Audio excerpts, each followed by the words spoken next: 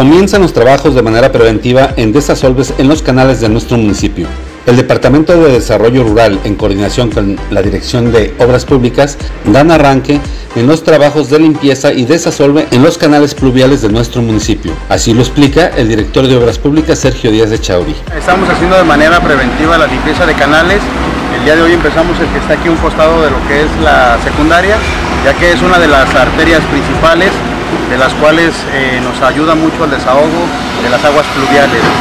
Igual también de las presas, la salida del agua también este es uno de los canales principales, el cual conduce hasta lo que vendría siendo la laguna.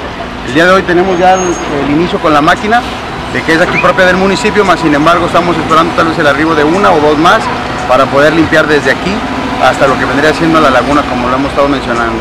Por parte de Obras Públicas también estamos haciendo la limpieza de algunos canales aledaños que vienen también desde la cabeza de Juárez hacia acá, que también conducen exactamente a este punto. Pues como vemos y sabemos, realmente esa es la arteria principal del municipio, la cual tenemos que hacer una limpieza continua para evitar estos problemas en temporal de lluvia. Por ahí Protección Civil estuvo haciendo un recorrido en Protección Civil del municipio con la del Estado para ver los problemas y puntos de conflicto, pero si alguna persona de la población tiene conocimiento de algo que no hemos podido detectar nosotros, con mucho gusto también lo estamos atendiendo.